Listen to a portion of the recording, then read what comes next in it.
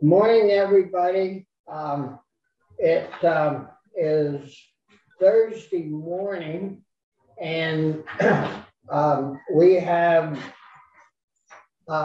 members and guests from rural Vermont, along with members from the Ag Agency, as well as this is a joint hearing between with the House Ag Committee and the Senate Ag Committee. So it's great to see so many of you on Zoom. It's been working quite well. You know, no different it has been for the last 2 years, except for now we as a committee are in Montpelier. And the House Committee is also in Montpelier. And I'd like to have, this is in regard, the whole meeting is in regards to on-farm slaughter. And so Carolyn, would you like to introduce your members that are in the room, and then I'll introduce ours and we'll get started with the meeting. All right, well, thanks, Bobby. I really appreciate everybody being here today with this hot topic that is of concern for all of us. In the room, we have Representative Tom Bach from Chester, Representative Terry Norris from Shoreham, and I'm Carolyn Partridge from the town of Windham. Heather Supranant is stuck in the mud in Barnard, and there she is. She has a little tile. And I think some of our other members, John O'Brien, Vicki Strong, and Henry Pearl, as well as Rodney Graham, are going to be kind of dribbling in as they make it over the icy roads. I've heard that they're terrible. So at any rate, we're pleased to be here today. And Bobby, thanks so much for giving us an opportunity to introduce ourselves. Yeah, thank you, Caroline. And we have Senator Brian Collmore from Rutland in the room, Senator Corey Parent in the room, Anthony Polina is on the opposite end of a mud road, and so he isn't in, but on Zoom. And Chris Pearson should be joining us in a moment or two, and I'm Senator Bobby Starr from Troy.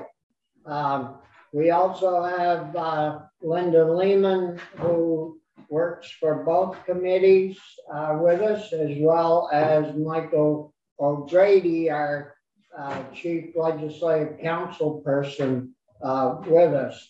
And I don't know if we also have on Zoom Julie Beauvert, and I think is Steve with us, and Steve Collier from the Agency of Ag. And to start with, we have one question for the Ag Agency.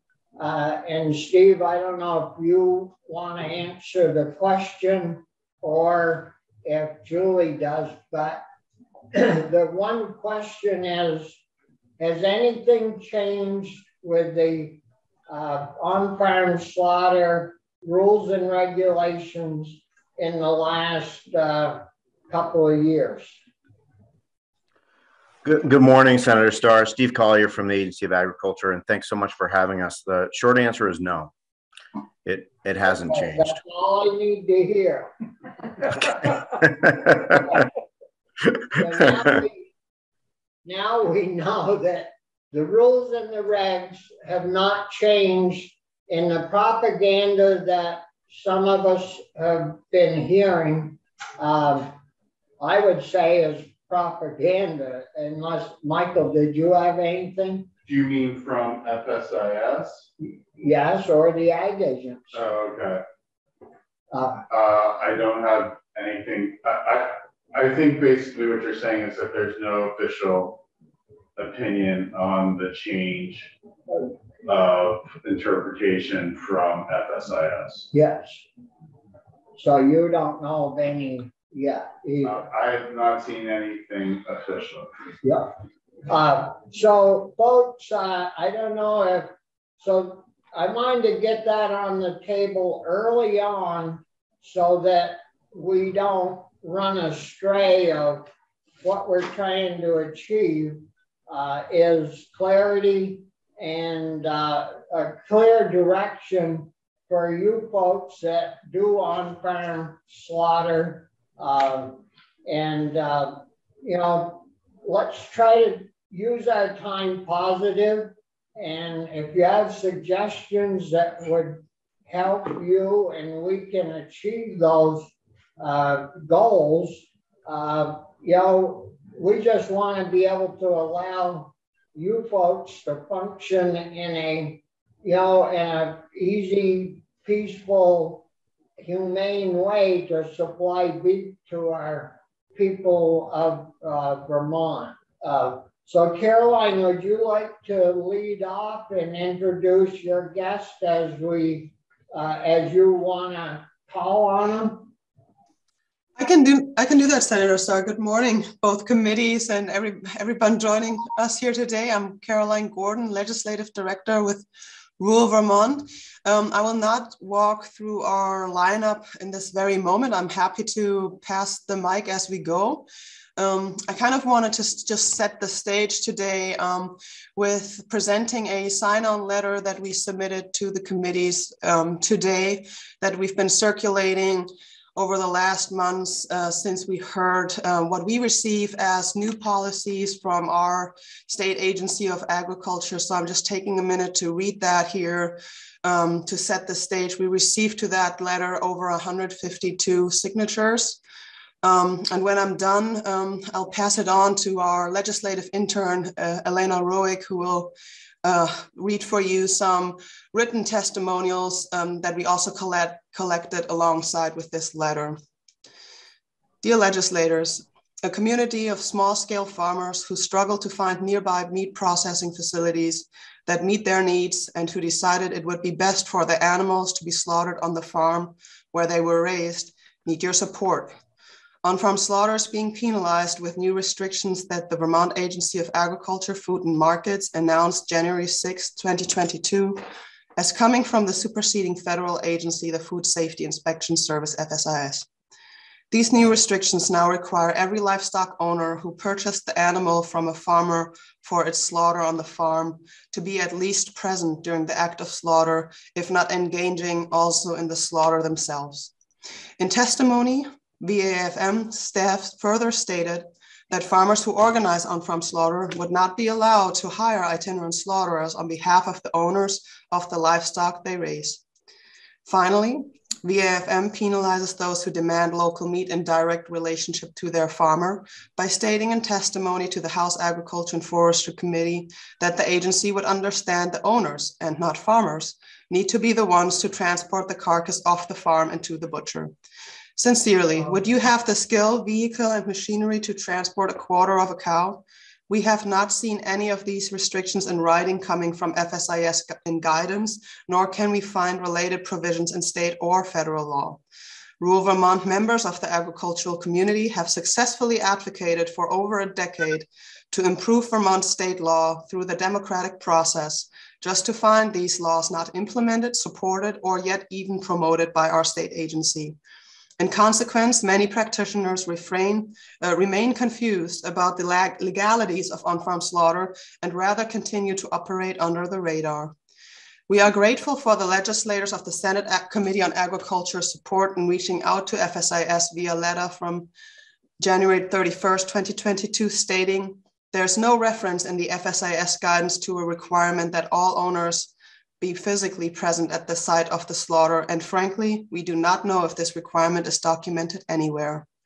Signatories kindly ask legislators to consider the urgency that farmers face now that spring is here and a new generation of livestock sold for being slaughtered on the farm where they were raised is being born.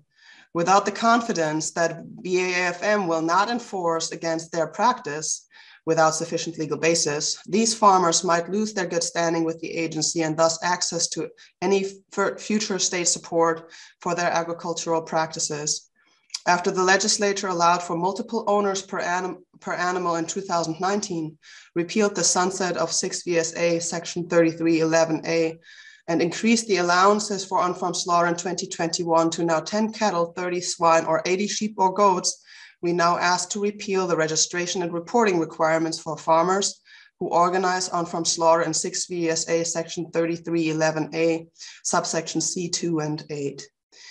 While we desire VAFM to promote on-farm slaughter in Vermont, this measure appears urgently needed to protect practitioners now.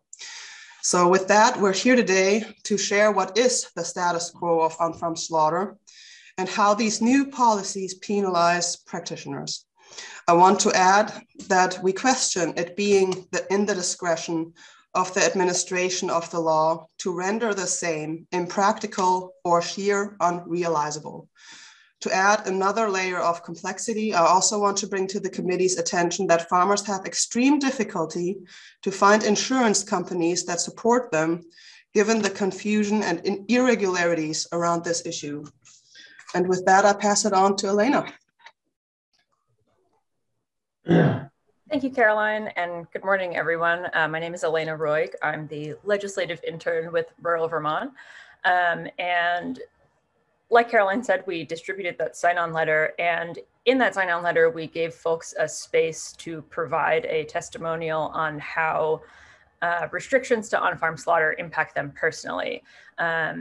So when I compiled this document that we've shared with you, when I compiled it yesterday, there were just under 100 written testimonials provided that amounted to about 9 pages. As of this morning, that has grown to over 100 testimonials.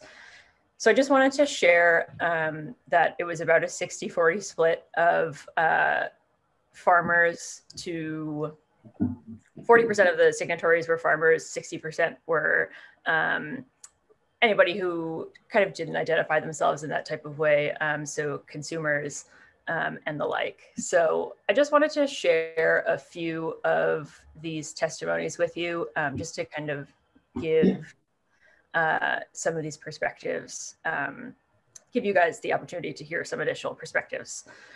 So from an anonymous farmer, as a new and growing livestock farm, we would like to be able to confidently offer on-farm slaughter as an option to consumers. The logistical challenges and marketing/consumer education needed with the current changes essentially mean that on-farm slaughter would be very difficult to incorporate as a viable business option, leaving us to struggle to find slaughter dates, stress our animals with transportation, and lose the flexibility and control that on-farm slaughter allows over the process. From another anonymous farmer, we exclusively use on-farm slaughter to process our animals. We would have to stop producing meat for our customers. Another anonymous farmer, we raise and process many animals on farm. This would greatly impact our ability to remain in business. From another farmer, our pork has always been humanely slaughtered on farm and transported cleanly by our butcher back to his facility for custom cutting.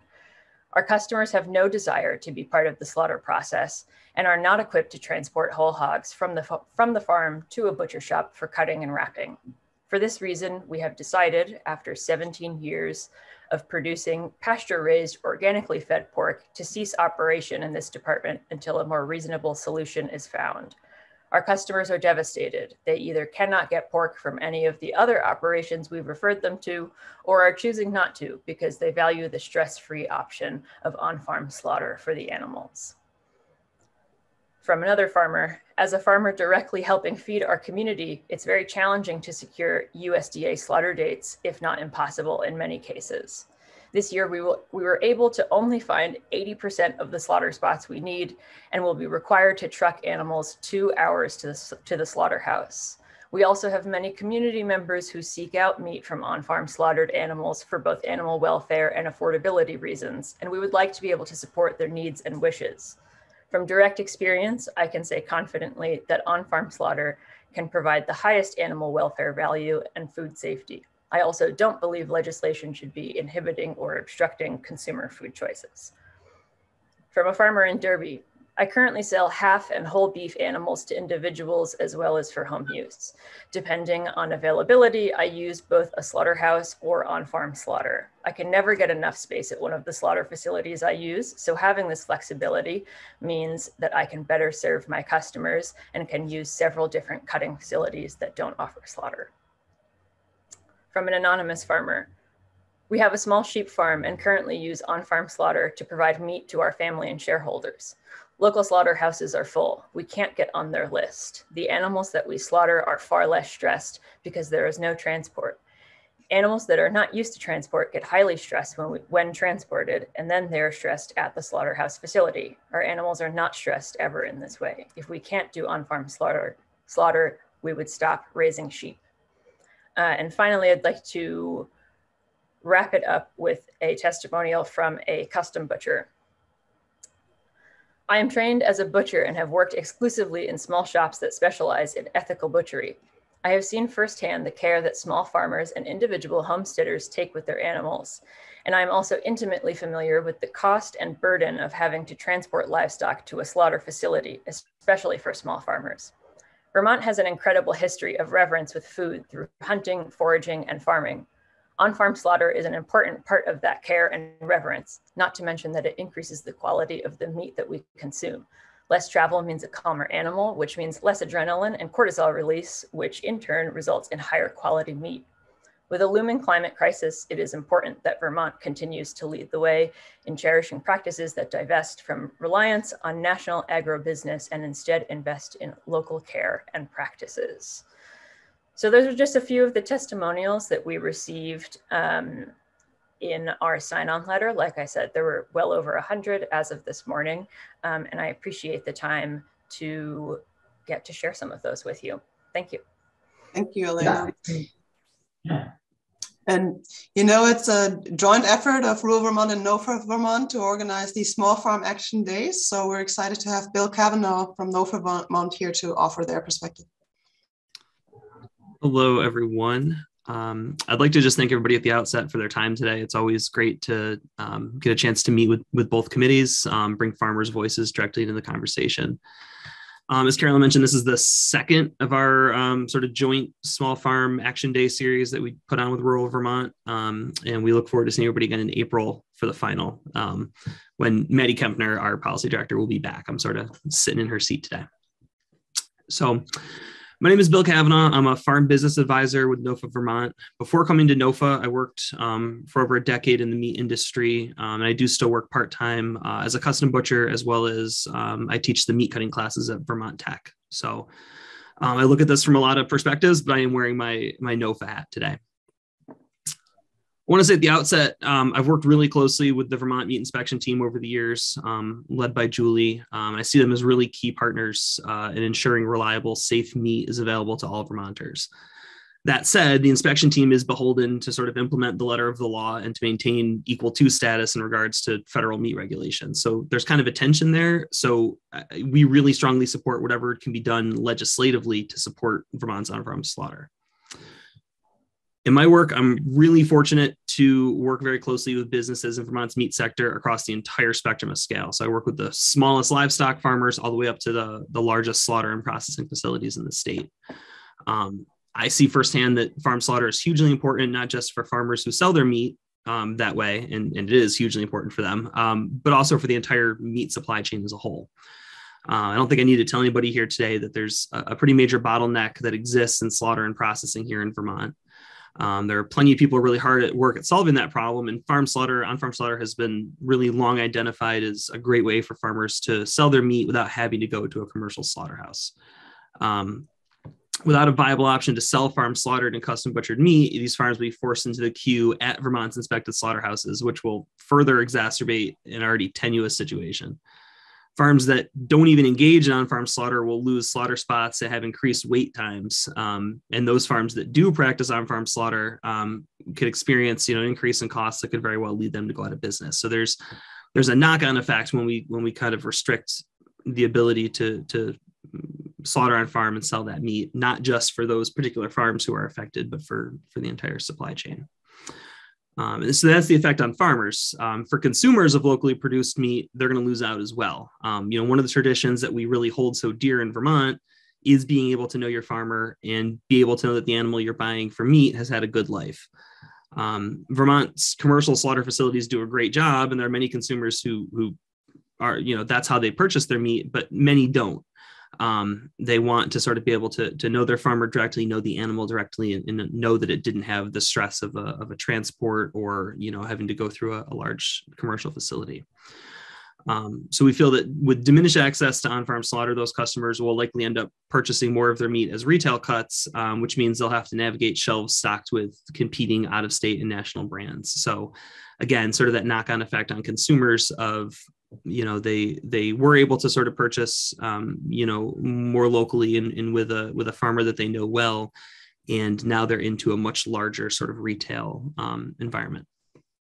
So it's our position that without reliable access to on-farm slaughter as an option, small farmers are going to see increased costs. They're going to see diminished market share, and consumers of locally raised meat will have less options for meat that they feel good about. So we really encourage whatever can be done from the legislators' end, up to and including, repealing the registration and reporting requirements for on-farm slaughter. But that's it. Just wanted to give my perspective, and I appreciate everybody's time. Thank you so much. Yeah, thank you, Bill. Yeah, much appreciated, Bill. And then we want to hear from Mary Lake, who's been with us in testimony many, many times over the decade. Mary, we're excited to hear from you today as well.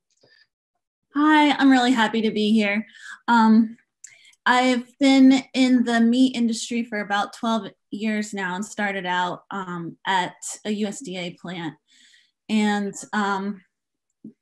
gathered my skills there and a lot of knowledge about efficiencies and inefficiencies and how we can make our Vermont ag community and meat production better and what we can do for that. So what I do now after leaving the inspected plant is I have been doing on-farm slaughter. As an itinerant slaughterer for other farms for the past few years. And I've built a business doing this in accordance with the allowances and the regulations, and have shared and encouraged many struggling farms to use on-farm slaughter to stay in the meat business. With that bottleneck that we talked about and COVID causing many shortages, many slaughterhouses are full and some are not taking sheep and goats at all. I think a lot of you know I also work pretty closely with the Vermont Sheep and Goat Association, and I'm a lamb producer myself, so I've really focused on the impact of all of this on sheep and goats. So what we're seeing now is this like kind of decrease in capacity at slaughterhouses and an increase in demand for our meat. So the increased demand for local meat, kind of stems from COVID, and for this trend to continue, meat producers really need processing options like OFS, on-farm slaughter. And what makes on-farm slaughter viable is the relationship that the farmer has with the consumers or the animal owners, and the relationship that the farmer has with the itinerant slaughterer. So farmers hire me or hire itinerant slaughterers to come to the farm and perform the act of slaughter. And the itinerant slaughterers have skills that have taken a lot of time and experience to acquire, and the skills make on-farm slaughter safer and efficient, and therefore really viable. So the system is working really well for the most part for farmers and consumers and their animals. And new policies would impact the system negatively by creating inefficiencies. With the profit margins being so slim, that could really lead to a weakened agricultural system and the loss of some small farms. I've had many farmers tell me, well, as a sheep shearer and as an itinerant slaughterer, like if we didn't have you, we wouldn't be able to have a sheep farm. And so when policy seems to get threatened, I get really nervous, and for my own business, but also for the 300 plus farms that I go to for shearing, and some of those also do on-farm slaughter.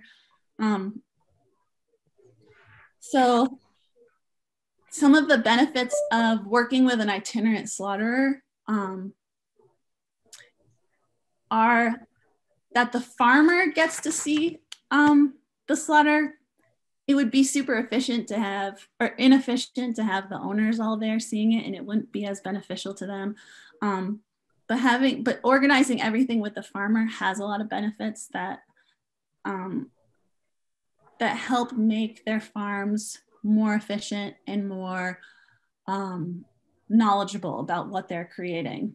So if you think about when a farmer gets to see the slaughter or be a part of the slaughter, they are being like scientists, and there's like all these little tips that we look at, or all these signs that we look at, and things that we measure to know how our animals are doing and to know how to move forward with our own farm practices. And on-farm slaughter helps a lot with that, especially when you have an itinerant slaughterer there who kind of sees lots of animals from all over every day.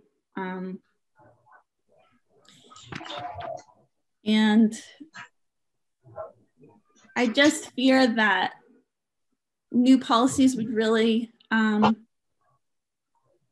lead to farmers not being able to create the best food possible for their communities. We would really see a loss, and that's what I'm most afraid of.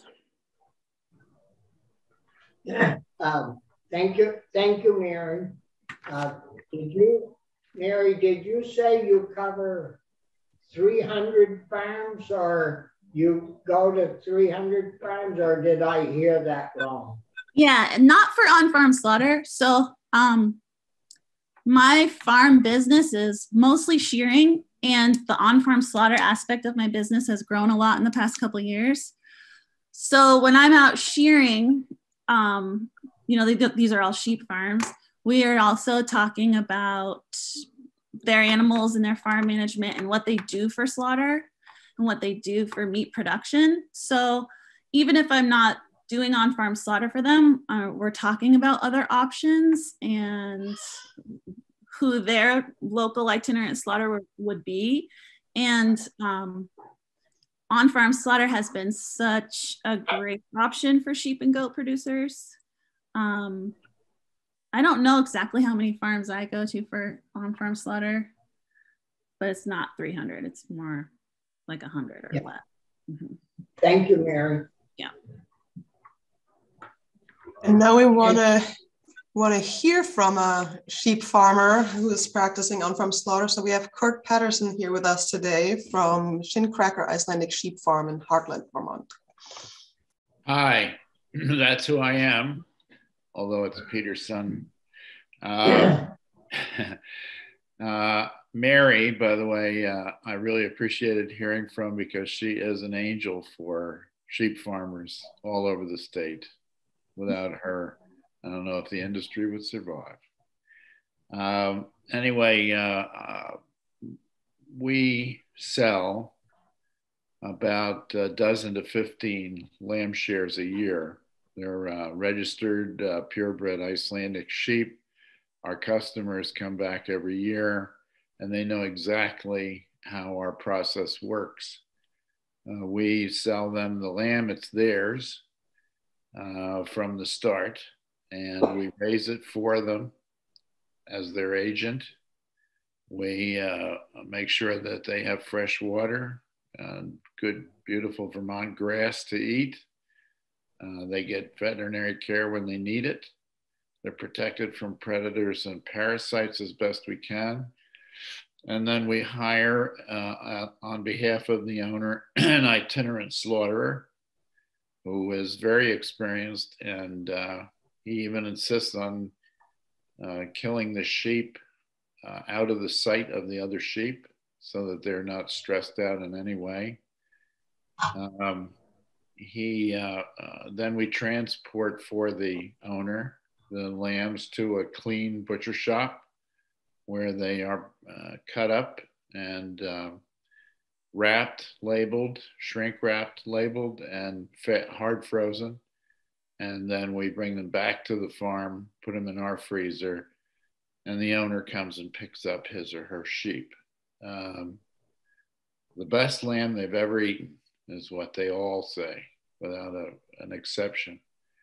And I can tell you that the methods that we use or are used on our behalf and on the owner's behalf are humane. It's not one of these big operations where the calves or the lambs are bunched up together and raised for muscle mass. It's clean because we're right there making sure that it's clean, and the butcher shops that we have used have been very clean. It produces safe food for the people who buy it.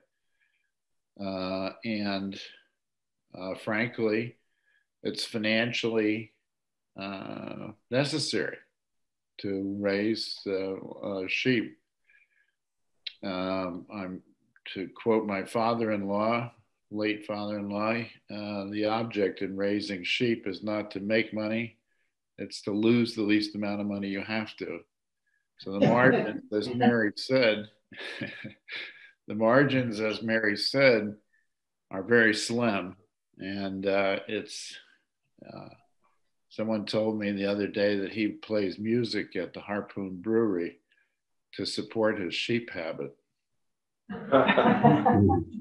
And that's pretty much the way it is. It's worked so well for a number of years.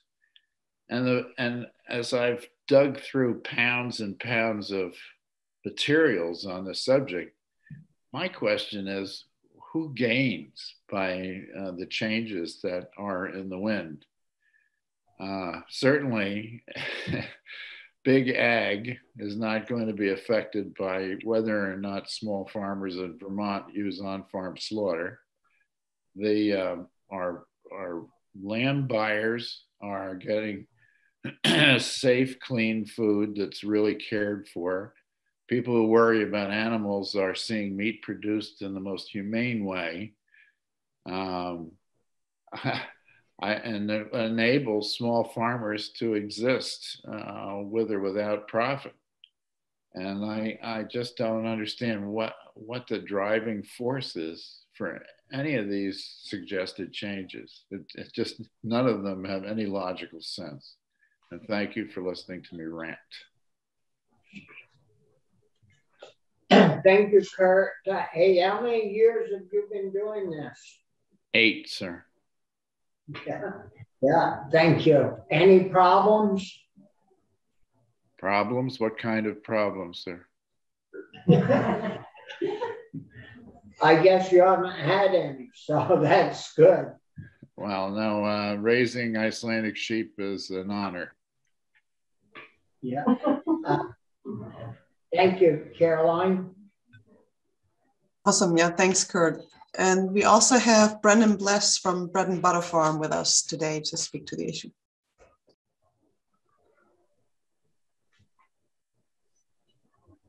Hi, everyone. My name is Brandon Bless. I'm the land and animal manager at Bread and Butter Farm in Shelburne in South Burlington, Vermont. I think I'd really just like to emphasize a lot of the points that were already made. So just picking up where Kurt left off there, I think what is the benefit and what is the sense of limiting on-farm slaughter in this way? I understand food safety is the principal matter, but if you're, as we're describing, if you're Caroline, we consumers can't are hear very well. Brendan, there's a little bit disturbing noise, wind and such in your microphone. Any chance you can protect your phone a little better? Yeah, is that better? Much better. Great.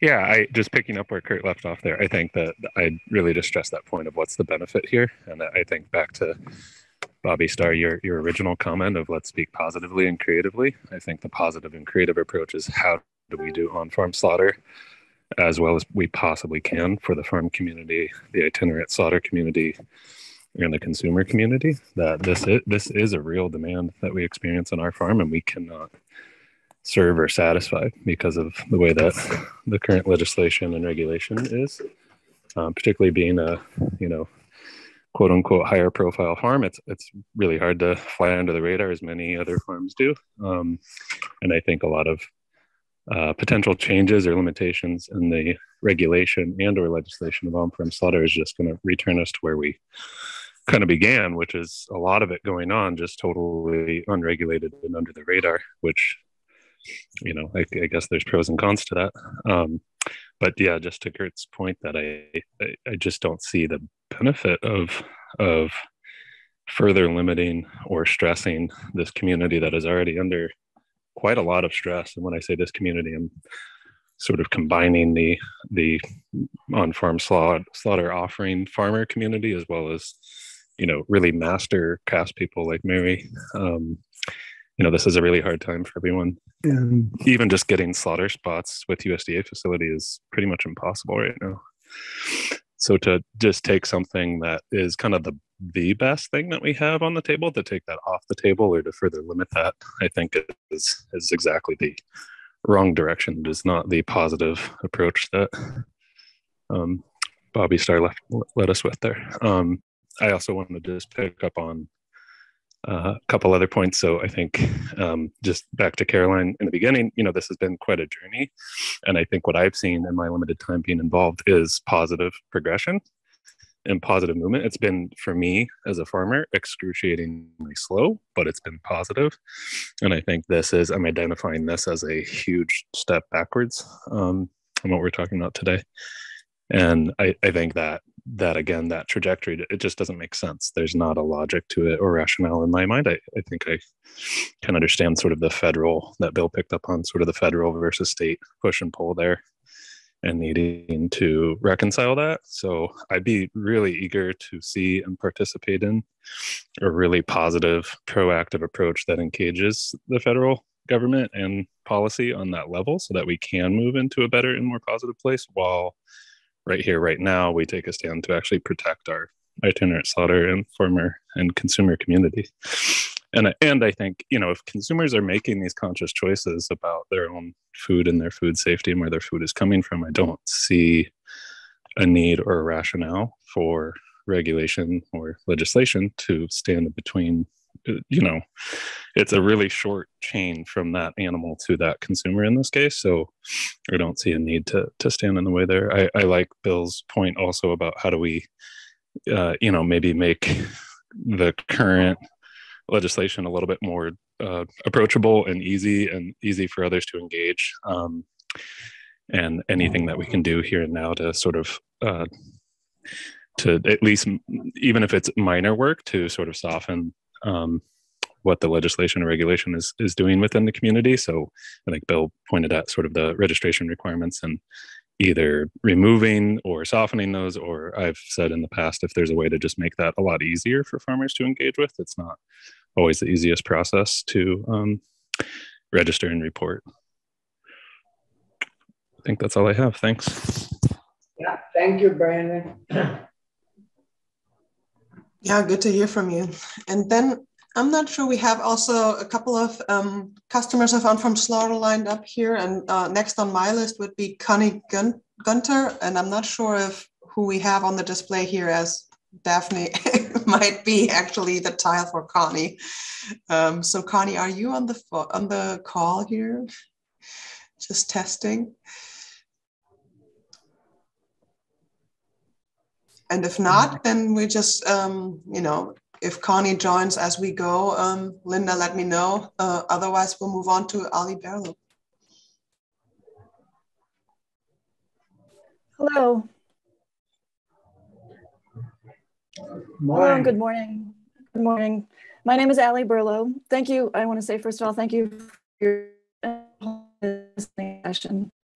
I live in Putney on the unceded lands of the Abenaki people, which is a matter of historical record. And I consider myself extremely lucky to be a neighbor to a small sheep farm, Boondoggle Farm, where Katie Wolf raises a flock of Finn sheep, a heritage breed. I'm here today to testify and to state unequivocally that I support the repeal of the registration and report requirements for farmers who practice on-farm slaughter. I'm here to bear witness that me and my family would be adversely affected if on-farm slaughter were to become unavailable to Vermont farmers. Please allow me the time to say why. Thank you. I'm an eater who has actively supported small and medium-sized family farms and fisheries since the early 2000s. I'm a writer. I've written about food and food systems for close to 20 years via public radio, community radio, and magazines. I founded a sustainable ag nonprofit, Island Grown Initiative. I have authored 2 books published by Story Publishing on these issues and experiences. The Food Activist Handbook in 2015, and in 2013, the Mobile Poultry Slaughterhouse, Building a Humane Chicken Processing Unit to Strengthen Your Local Food System, to which my friend Temple Grandin wrote the foreword. I also have a Master of Food and Agriculture, Law and Policy from Vermont Law School, class of 2020. Let me be clear, I'm not a farmer, nor will I become a farmer. I consider myself an advocate for food sovereignty and food access. I consider my health and well-being inextricably linked to the economic health and well-being of small and mid-sized farmers in Vermont. In my opinion, on-farm slaughter here in Vermont provides access to safe, humane, clean, traceable, size-appropriate infrastructure that meets small families' needs, that is otherwise unavailable to these farmers because of limited access to brick and mortar slaughterhouses, which is one of the consequences of the national and international corporate consolidation of livestock and meat production. And as COVID has proven and continues to do so in the breakdown of food supply chains, local and regional brick and mortar slaughterhouses are booked to capacity for months and sometimes years, and often miles away, creating yet another barrier to farmers, long, expensive, and stressful travel.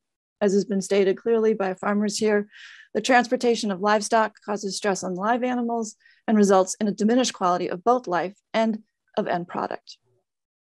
Itinerant slaughterers like Mary Lake are highly skilled professionals. They do jobs that frankly, most of us do not want to do, nor do we know how to do. If you've been to a slaughter, you probably experienced some level of discomfort, awe, and a reckoning. If you're a farmer or have witnessed or participated in an unfarmed slaughter, you know that in the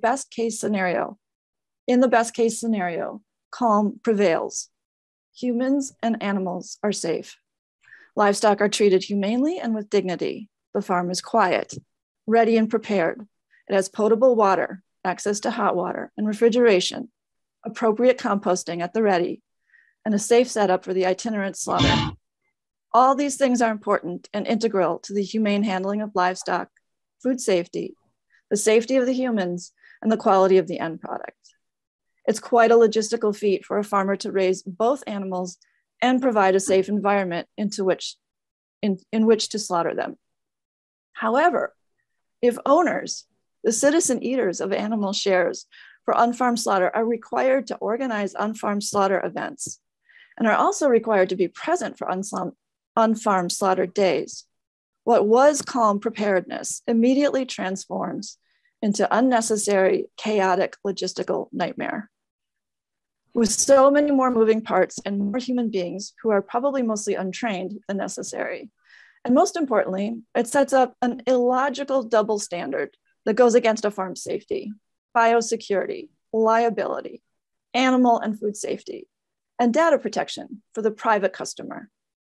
Moreover, people, these regular customers / eaters like me, would be required to witness and participate in slaughter and processing activities, to take days off from work, school, or their families, 1, 2, possibly 3 days in a row, depending on the number of animals. What about traffic? Boondoggle Farm, my neighbor, we live up a pretty decent hill and off a dead-end dirt road, which most vehicles are not suited for. What about parking, bathrooms, shoes, on people tracking unknown biological materials? People bring dogs to farms, even though it's a really bad idea. And what about proper refrigeration and transportation? I repeat, this is burdensome and nonsensical, reckless and unsubstantiated, in my opinion. However, the benefits of unfarmed slaughter are that it provides the shortest food chain supply possible, resulting in the most transparency possible. This is safety contained. During COVID, we all experienced and continue to experience a breakdown of big ag meat supply chains. Big, as Temple Grandin will say, is fragile. If we've learned anything from COVID's rampage through our international and national supply chains, is that local and regional supply chains are nimble and responsive. They are much more transparent and hence arguably safer. The new restrictions from the Vermont Agency of Agriculture, Food and Markets threaten farmers' livelihoods and way of life. They also threaten me, the eater's choice and right to purchase the food they want. Here's a cautionary statement. When you turn a blind eye to on-farm slaughter and or make punitive or burdensome requirements upon the farmer, I argue that you, the legislators, are perpetuating and supporting an unfair meat system. Please do not look away because the topic of slaughter is in of itself challenging. Punitive requirements for farmers and their customers also threatens, in my opinion, Vermont's very own public outward-facing persona and trusted brand of Vermont made or Vermont grown. Because when you take away or threaten the small and mid-sized farmers of Vermont's ability to do business, there's no more there when it comes to Vermont's purported brand. As these farmers are threatened and continue to be frankly betrayed by an agency that purportedly is there to support them, as they have been burdened with regulations and interpretations of said regulations that have no basis in reality, this brand, this Vermont brand is left as a hollowed out shell, a greenwashing PR campaign for corporations and their lobbyists like Unilever, Tyson, Cargill, JBS, and National Beef. So I ask, as an eater, why is there this relationship of intimidation, of deaf ear, of burdensome and random requirements, determined to penalize eaters and farmers between the agency and the people? It seems to me this relationship is damaged and fractured, and an imbalance of power yielded, unsubstantiated.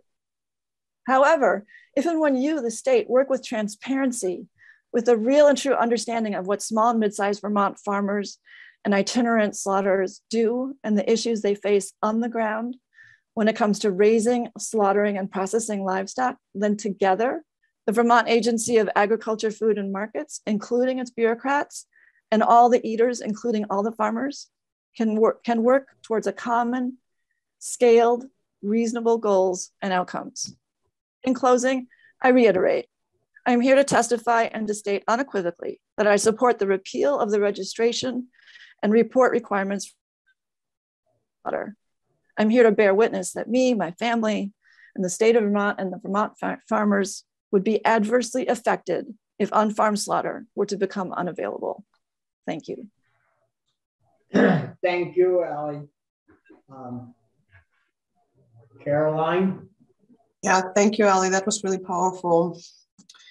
And we're almost through with our list and agenda for the event. We have two more rural Vermont family members, so to speak. Celine DeSoucies is a farm business planner for the Center for Agricultural Economy, but for full disclosure, Celine is also a rural Vermont board member, and we're excited to hear from you today, Celine.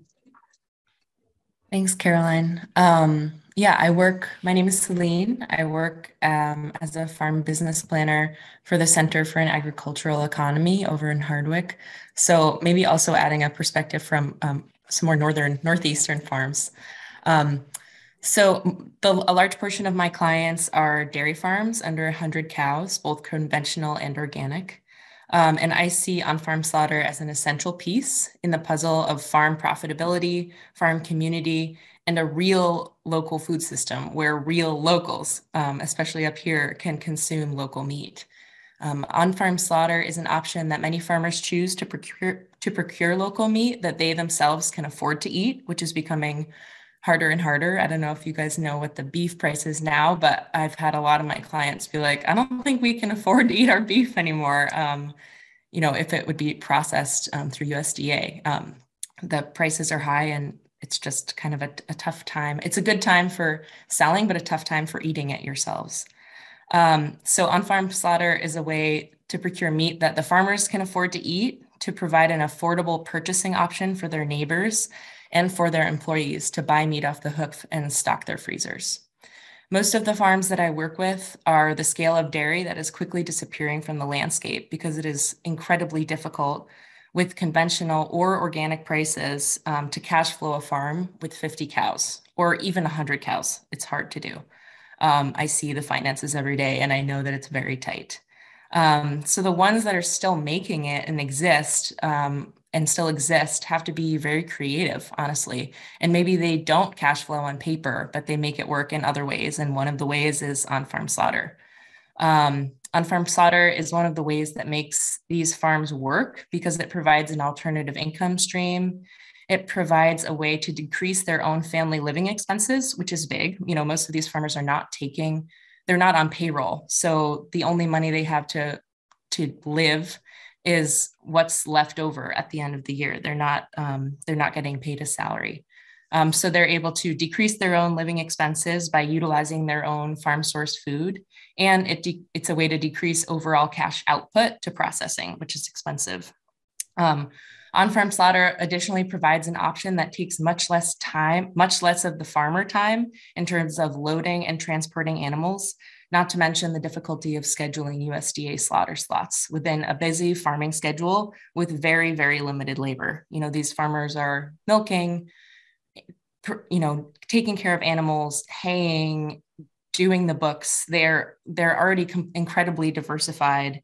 So to add more roles, you know, anything to streamline this process is helpful to them and helpful to their bottom line. Any further restrictions on farm slaughter legislation would negatively impact these farms that already have the odds stacked very much against them. And I have also worked with a couple itinerant slaughterers up here, but one more extensively. And I have a couple fun numbers for you. So his client list is massive. So he works with well over 100 small and homestead scale farms, but also over 40 CSFO or larger farms just last year. And that's like, this is just I'm sure there's more. That's kind of like what I have written down. And so last season, he processed around 500 large animals that would have required USDA slaughter slots otherwise. So that's a massive impact in itself.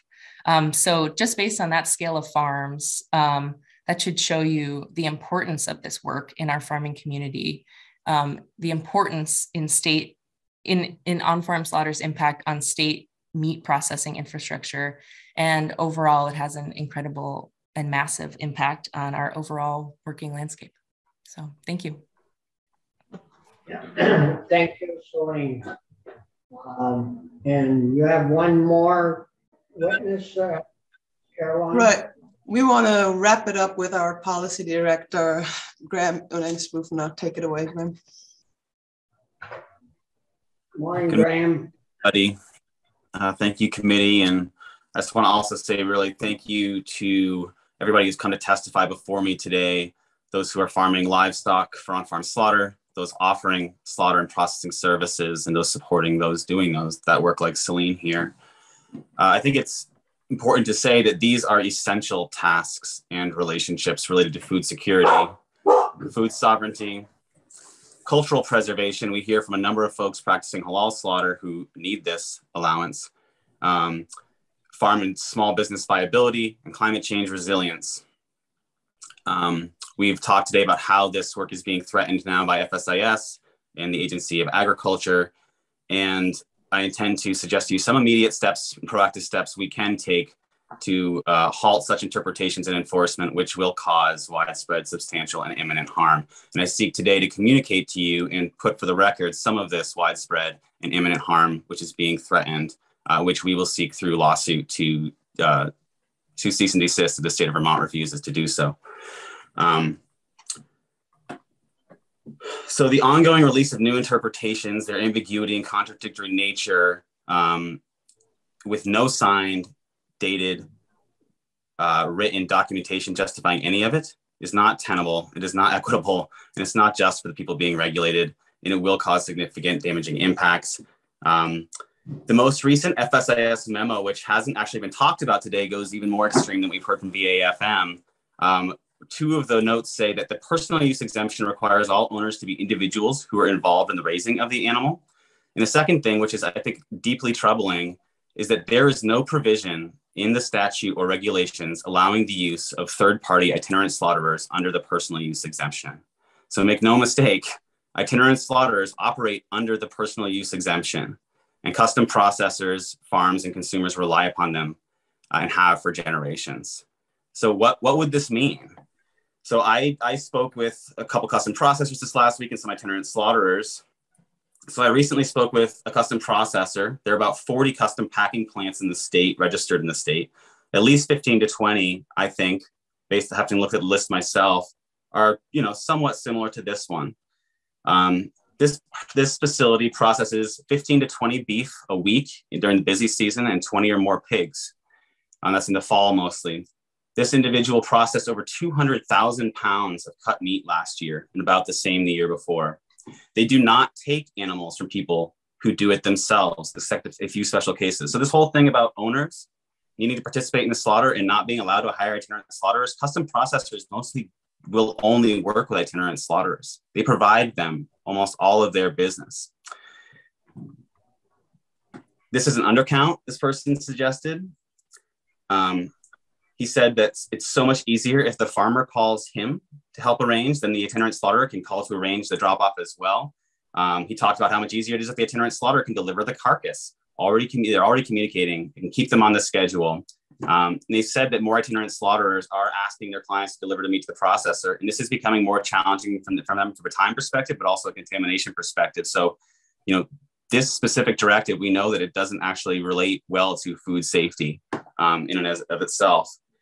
So let's say if there were only 15 custom processors doing this number of cattle and pigs, and again, that doesn't even consider the lamb and goat and other animals, which we know are harder to find spaces for at USDA inspected processors, but also many custom processing facilities. And also certainly a number of itinerant slaughterers I've spoken to don't actually process lamb or goat anymore. But this would be over 3 million pounds. So I extracted these numbers to 15 facilities. That'll be over 3 million pounds of processed meat, more than 7,800 pigs annually, 7,800 cattle annually. And that's based at 10 pigs a week per facility or 10 cattle a week per facility. Those are just estimates. I'm not saying they're necessarily right.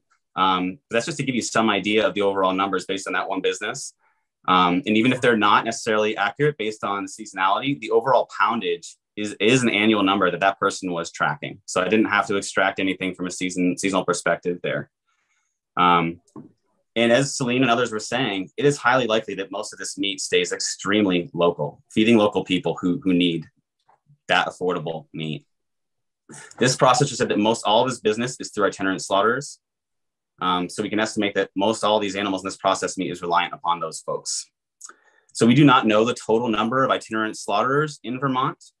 So we can't necessarily estimate the extent of the harm done by these interpretations being offered. But one I spoke to this last week, and Celine just offered some numbers that are well beyond what I'm suggesting here, I believe.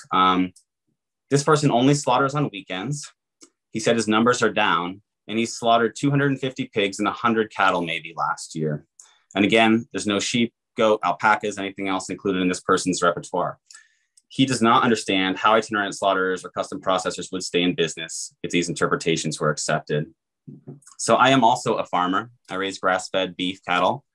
I have had itinerant slaughterers on my farms or farms I have managed for pigs, cattle, and poultry. As a beef farmer, I can speak to how requiring myself or an owner of the animal once I sell it to them live to slaughter that steer on farm without the help of a trained professional would absolutely not be in the interest of food safety or general farm safety or a personal well-being. These are very large animals. This is a very skilled craft. That's not to suggest that people shouldn't be able to and encouraged to study and practice slaughter themselves, but it is to say that requiring people who otherwise do not have the skills or interest, but who want to raise livestock to feed themselves or others does not make any sense. I will also say that I use a USDA inspected processor, slaughterhouse, and I was called the day prior to 6 of my beef being shipped last year to say that they couldn't take them. It took 3 weeks for me to get 5 of them in, and it took months to get that last one in. So I do not understand how these facilities are in a position to take on thousands of more animals needing slaughter every year, especially if they're not even taking sheep and goats, many of them. So another thing that rural Vermont has been doing has been offering educational courses to the community, partnering with Mary Lake and other farms, bringing farmers to be able to see this, to be able to learn about it. And we won't even actually be able to offer these educational courses in the community anymore if farmers aren't allowed to hire third-party itinerant slaughterers under the personal use exemption. So our community members won't even be allowed to learn about this in person. So when we talk about essential skills, we have to also talk about the cultural preservation of them, and the need for them to be distributed and dispersed throughout our communities in order to do so.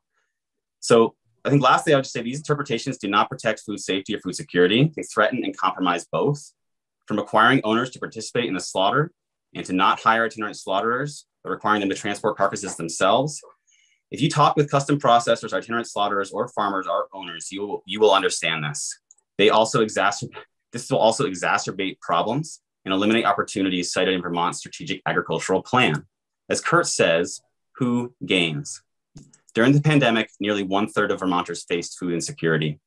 Current USDA slaughter and processing facilities and state-inspected slaughter facilities cannot meet the current demand. They are very hard to access for smaller producers, in particular producers of small ruminants, and they certainly cannot meet this increased demand where itinerant slaughterers and custom processors no longer able to operate. This will result in immediate and direct harm to farms, itinerant slaughterers, custom processors, and all Vermonters who rely on the meat, business, and other things provided for by these people. So rural Vermont is encouraging the state of Vermont, these committees, the Attorney General's office, the federal delegation, to do everything in their power to challenge FSIS to justify their new interpretations of the law and prevent the imminent and widespread harm that would be caused were this interpretation to be implemented. And remember, this is not just in Vermont, this is all across the country. FSIS's interpretations are relevant. In the immediate and more controllable moment, we cannot require farmers to register for a practice with an agency which refuses to follow the law in relationship to the practice, and which has threatened to enforce these FSIS interpretations, which testimony today has shown will cause imminent harm. The Vermont Agency of Agriculture is a partner in its oversight of the facilities they have authority over. But they are overstepping their authority here, and they have let it be known that they are willing to be complicit to this harm, even though they are beholden to enforcing Vermont law, and they are not willing to step up to defend Vermont's law and Vermont's residents, businesses, and food security. All due respect to VAFM, we need their support here, and the farmers and custom processors and itinerant slaughterers need their support here in standing up for the law that they are obligated to be implementing. Thank you. I believe that's all I have to offer today. Thank you. Thank you so much, Graham. And dear committees, before we really wrap it up, I also want to give Katie Wolf a chance to offer some of her reflections of the event. Katie has been taking out of her busy schedule time this morning to support one of her customers, Ali Barlow, who you had the opportunity listening to her passionate testimony just a few minutes ago. So Katie, if you have anything to add for us today, so from Boondoggle Farm, then we'd be excited to hear a couple of words from you as well, I'm sure. Thank you, Caroline. And thank you everyone for granting time for these testimonies and for everyone who is testifying here. I concur with much of what has been said, so I don't want to repeat it, but maybe only add a couple of things from my own perspective. I've been raising sheep and goats for about 10 years and took animals to a slaughterhouse once and then found Mary Lake and have been working with Mary ever since. I can't express fully the value added to the Vermont community of having this practice of on-farm slaughter. I have probably 30 customers that share lambs that are slaughtered on my farm, and many of them do come and visit and are curious about the process and learning more about this aspect of the food system and Vermont farming. So there's just a huge benefit, I think, to the community. I, as a farmer, as Mary alluded to, have learned so much about rotational grazing, about the health of my animals, from being there and seeing the animals essentially opened up in front of me on behalf of my customers. It's been a tremendous educational experience for me that I have been able to share with other aspiring farmers. And without that opportunity, it all happens behind closed doors, and we are further disconnected from not just our food system, but also the welfare of our animals and of the land here in Vermont. My customers would not come, many of them, to the farm to do this, as others have alluded to. And finally, there are just two other points. Part of putting together some semblance of financial sustainability for a small sheep and goat farmer, for me, is the processing of their hides. And when you use a slaughterhouse, you can't always be sure that you're going to get your hides in a timely fashion to get them salted and cured and preserved so that they can in fact be tanned. It's a major revenue stream for me. When we practice on-farm slaughter, I'm able to take the hide as soon as Mary removes it, salt it immediately, and it becomes again a value-added thing that I'm able to offer to customers and to create a revenue stream. And I know a lot of small sheep farmers in Vermont use this as well. Finally, I just want to point out my own confusion about the inconsistencies of the recent modification made when the law was sunsetting and the number of animals was increased from the allowance for personal use exemption was increased from 40 small ruminants to 80. That act seemed to me to be a demonstration of support of this practice. But the subsequent requirements that those customers be present, as others have elaborated on, seems really inconsistent with that increase. I don't understand how any one farm could use, no matter how large your family is, 80 sheep in the course of a year for your own personal use. And nor could, or does it make sense for 80 farmers to come, 80 customers to come to the farm? So it seems to me like there's an effort in this legislation to possibly increase food security and safety, which, as others have described, it doesn't really work that way. But the laws being changed, it doesn't achieve that goal. So I'm confused as to what we are trying to achieve. If it's food safety and security, there are other ways to achieve that. If it's restricting small farms, as many others have said, to what end is that? You know, I'd be happy to describe further how the process works, but I think others have made it clear, and I'm appreciative that this is being considered. I can say absolutely that if these restrictions were enforced, I would not be able to continue doing what I'm doing. I already cover my costs and really don't pay myself to do this work. It's more of a community service, and it's a way of life for many small farms, and it takes a lot and every bit to cobble together any semblance of financial sustainability. So thank you for considering writing the legislation so that it actually works. Thank you. Thank you, Katie. We have about 10 minutes left before we have to go and visit the house on hiring new judges or sustaining new judges. So Steve Collier, now he answered the very first question of the morning was to Stephen in regards to, has the law changed in the last few years? And I think he said no, if I still remember right. So Stephen's got his hand up, and I'd like to, he sat through and listened to the whole issue. He's the attorney at the Agency of Ag. So Stephen, you have your hand up, and so we'll call on you to see what you have to say. Well, thank you, Senator Starr. I very much appreciate that. And I'd like to thank everyone for sharing all of their thoughts. I'd like to try to clarify a few things if I can. First is we do support on-farm slaughter. We very much support the viability of small farms.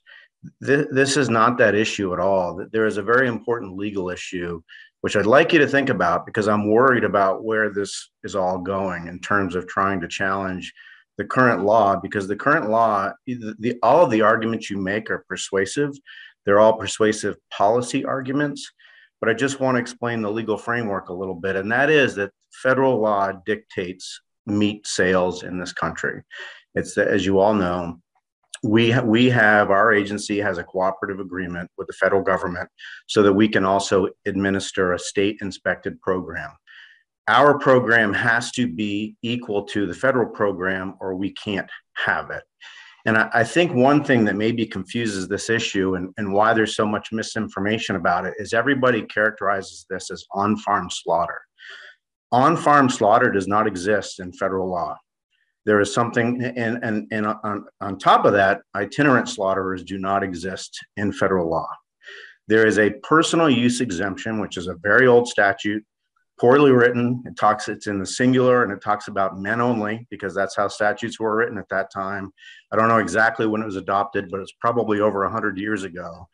And it allows farmers to slaughter their own animals and keep those animals within the household. That's all it does. It just allows people who raise their animals to slaughter them and eat them, and they can also share those with their non-paying guests and employees. So it's a household exemption. That's the law. FSIS has extended, in my opinion, the interpretation of that law through guidance, which does allow for people to buy an animal from a farmer and slaughter it. And I think it allows for multiple people to do that.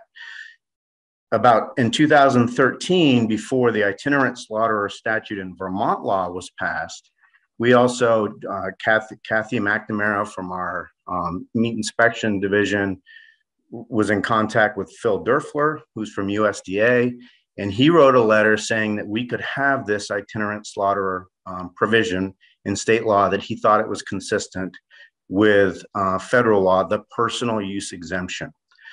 But when everyone makes all of these very strong policy arguments about not wanting the individual owners who buy the animal to be involved in the slaughter, we understand that. We know that people don't want to be involved in slaughter. We know people don't want to be on the farm, but when you do that, you're writing the personal out of the personal exemption. The whole exemption is for people to be able to raise animals and slaughter them. There is nothing in that exemption for farmers to be able to raise animals, slaughter them, and sell the meat. That's actually in direct contradiction of federal law, which requires that when you sell meat, it has to be inspected. Now, there are many viable paths, in my opinion. One is right now, and this is what I'm worried about, is I'm worried we're going to push USDA to getting rid of the itinerant slaughterer. They don't like it. There's nothing in federal law that allows it. We have one letter from 2013 that says we can do it. We want to continue doing it, but I am concerned that if we push too hard on this issue and USDA is looking at its statute and looking at its need to be consistent around the country, that it's going to backtrack off that. And the reason I'm concerned is that guidance memo, which I don't know who put out in the public, but we never have received that from FSIS. That's not something they've communicated to us. The information we have from FSIS is that we can continue with the itinerant slaughterer program until we hear otherwise. That's what we're going to do. So just keep in mind when all these policy arguments are terrific, but look at the law, look at the regulation. There is nothing about on-farm slaughter. There is nothing about itinerant slaughterers. There is just a personal use exemption.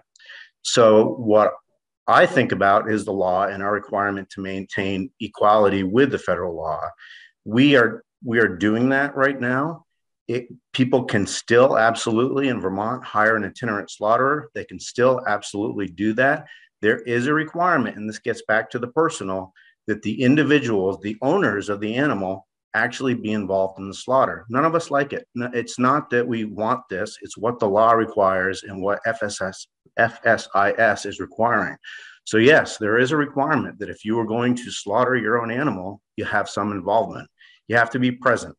That's the best we could get out of FSIS. You don't have to be involved in the slaughter itself.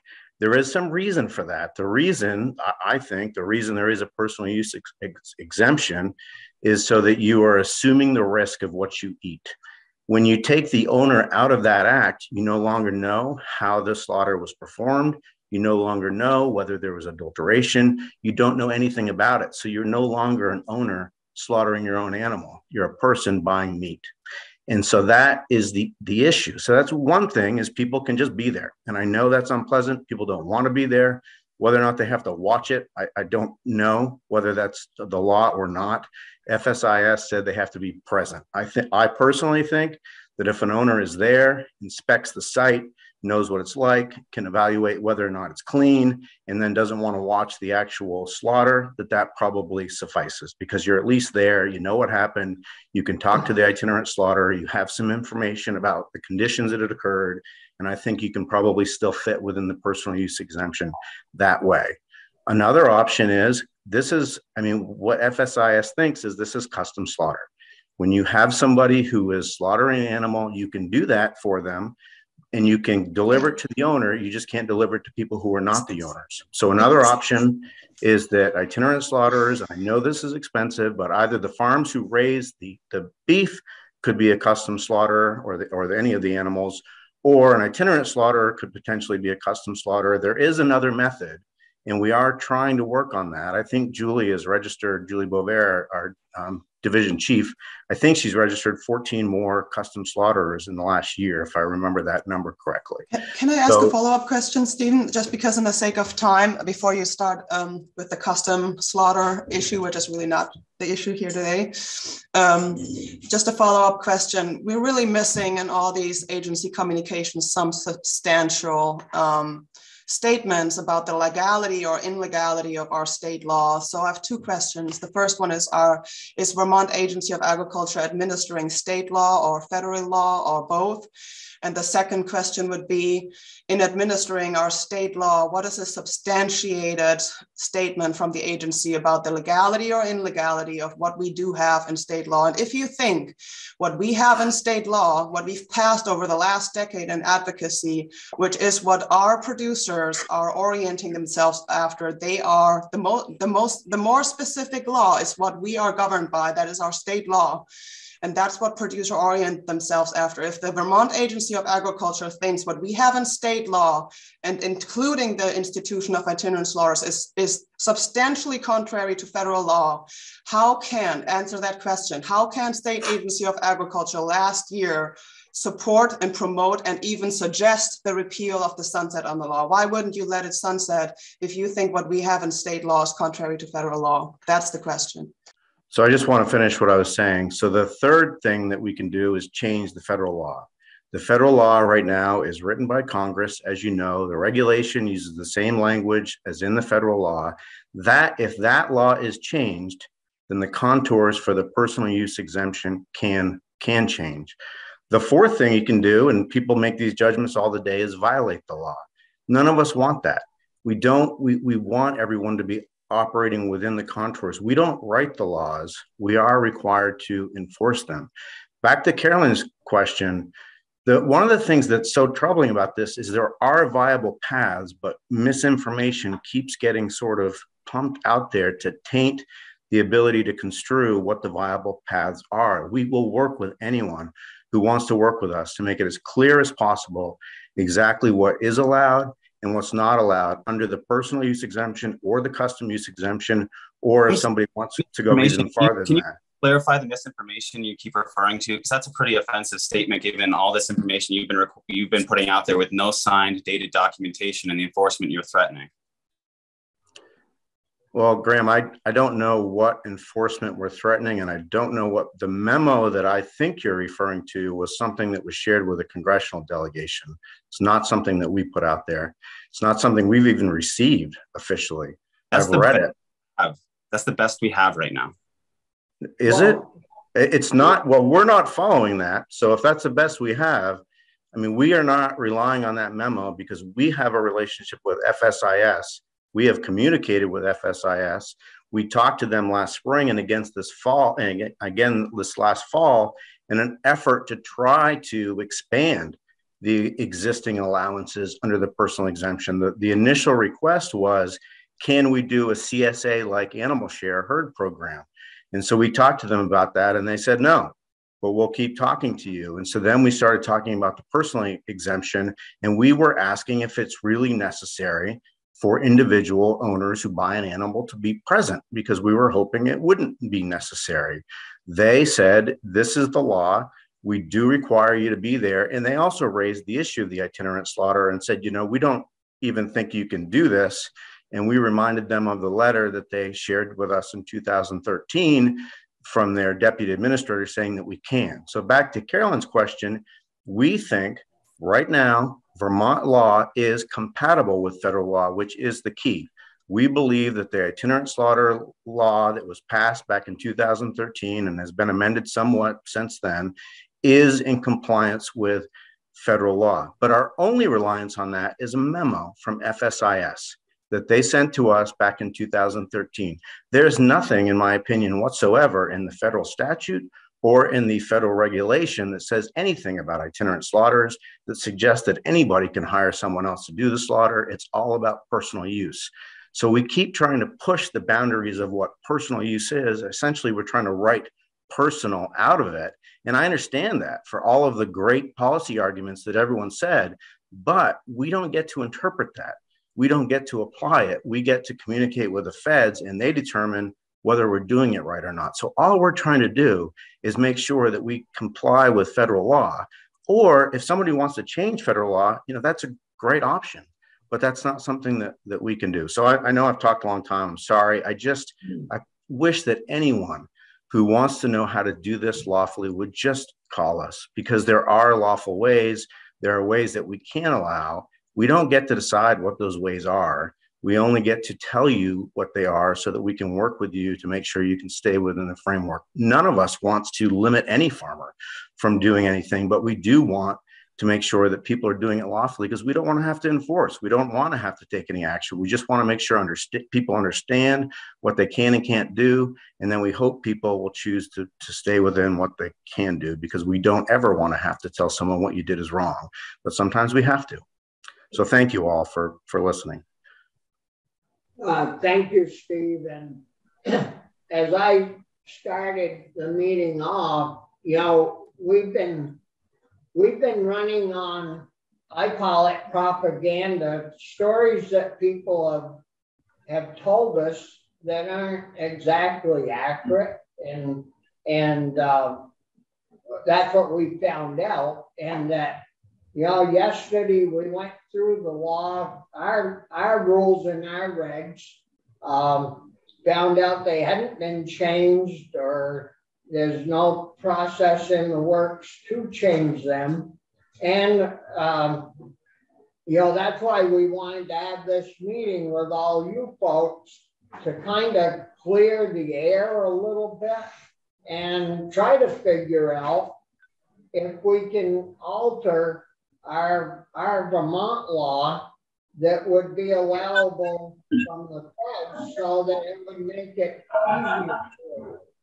One issue that is not in our rules or regs or our law is that to allow you folks to hire an agent to work on your behalf to get the animal slaughtered. That is not in our rules or regs, and we've been thinking about ways of trying to incorporate that so that if you didn't want to be there, you could hire an agent. And it seems like that would make the most sense, because then the agent could arrange the itinerant slaughterer and the butcher that's going to cut the meat up for you, because you can't have that sitting around for 2 weeks waiting for a butcher, and a freezer ready to put the meat in. So, but you know, we've got a ways to go, and we're going to be around here for another 5 or 6 weeks. So I think we would, you know, we'll be able to talk to you folks and others in regards to that issue. But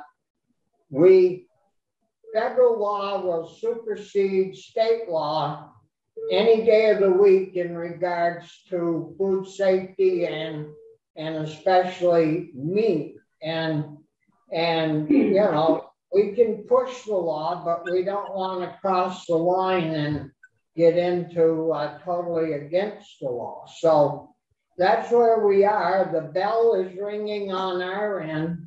But I want to ask any of the committee members, do you have any questions or anything you'd like to add? Nope. Caroline? Bobby? Yeah, go ahead, Carolyn. I would just like to say, and this comes from somebody who has been raising sheep for 45 years, excuse me. I would like to learn more about what this would mean to, you know, and I'm a strong supporter of on-farm slaughter, but I would like to know what it would mean to us if we were to lose our equal to status. And I don't think we can handle that today, but this is something I would like to be hearing about from Steve and Julie in the coming days. So I think that's really important for all of us to understand.